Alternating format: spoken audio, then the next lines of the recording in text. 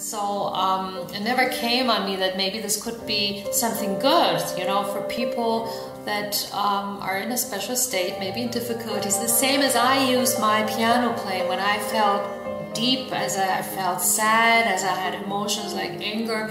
I was playing the piano and afterwards I was just feeling much better. I never thought about that this could be something for other people, you know, when they listen to my piano, that this piano would help and ease their state and their, you know, maybe sadnesses or feelings. So it came once that I had the opportunity to play in public on a kind of a streaming concert, and the feedbacks from all the people that listened to my music was overwhelming for myself, because it was like they're saying, oh my God, this is so beautiful, I feel so comfortable, I feel so deeply touched through your music.